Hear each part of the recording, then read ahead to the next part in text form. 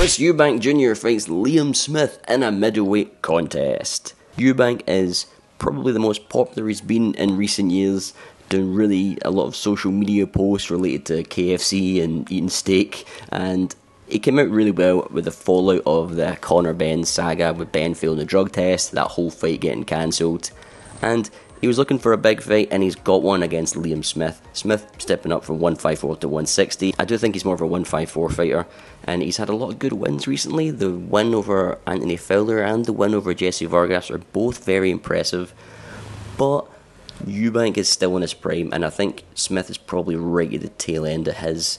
I think this fight's going to go similar to when Eubank fought Liam Williams. I think Williams and Smith are similar fighters. They've even got the same first name, and I think Eubank's going to win this fight. I think he'll control the pace of the fight, and I think Eubank wins via points decision victory.